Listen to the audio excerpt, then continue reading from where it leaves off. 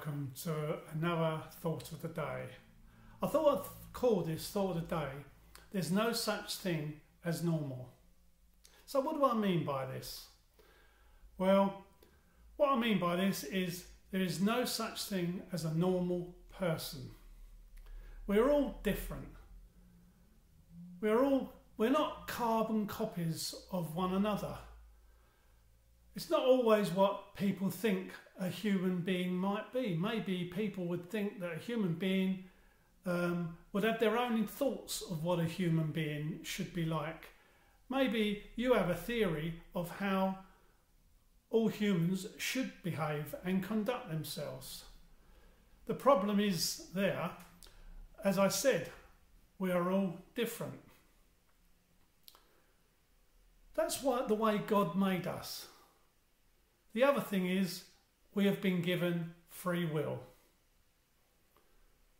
We're all not a bunch of robots. None of us have been given a program installed into us.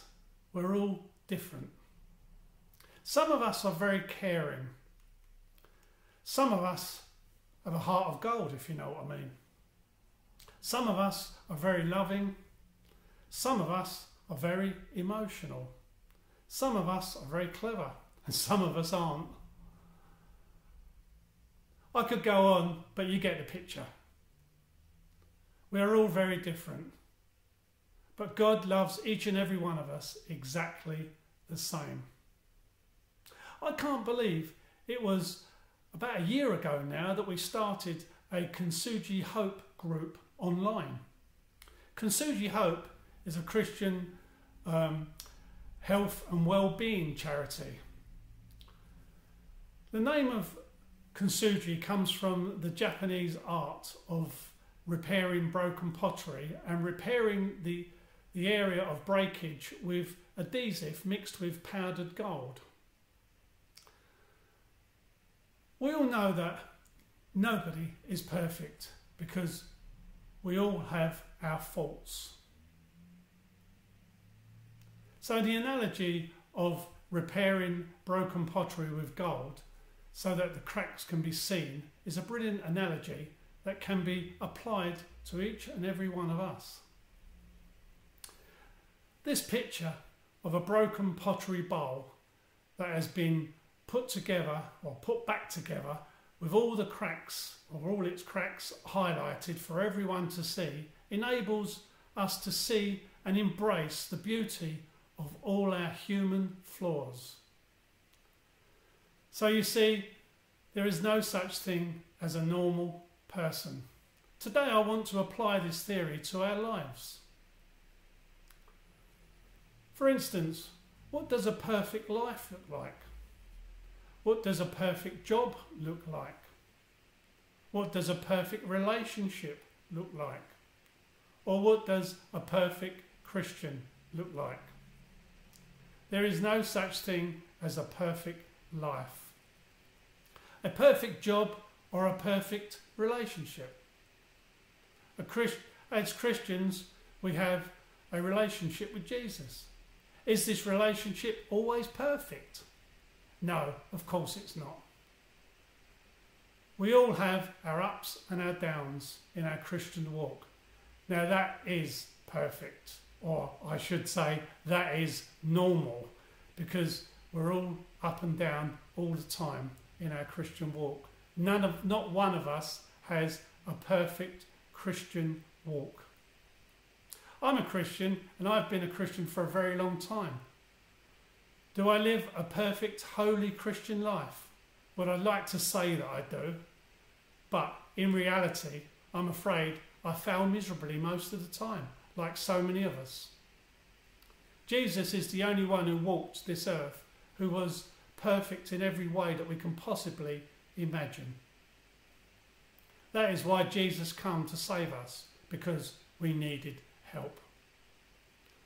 Romans 3:23 in the Bible says this: "For all have sinned and all fall short of the glory of God." Wouldn't it be a wonderful world if everything or everyone was perfect?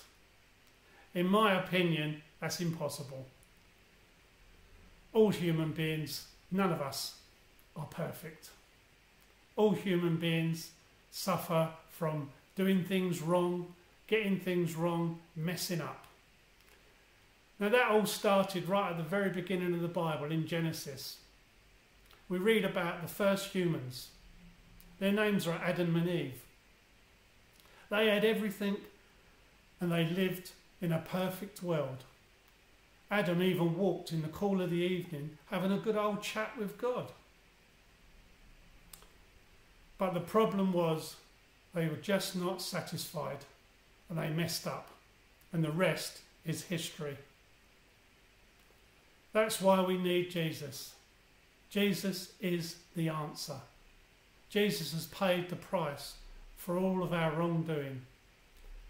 Jesus says in Matthew 11:28 and 30 in the New King James Version, "Come to me, all you who labour and are heavy laden, and I will give you rest. Take my yoke upon you and learn from me, for I am gentle and lowly in heart, and you will find rest for your souls.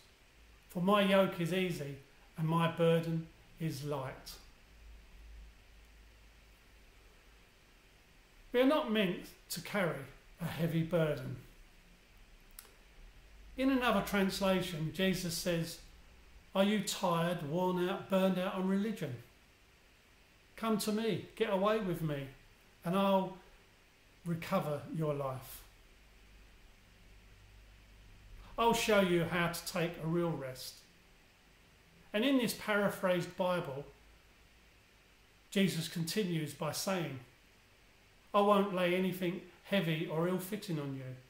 Keep company with me, and you'll learn to live freely and lightly." That's from the Message. The honest truth is, none of us are perfect. In his love for us, God gave us free will.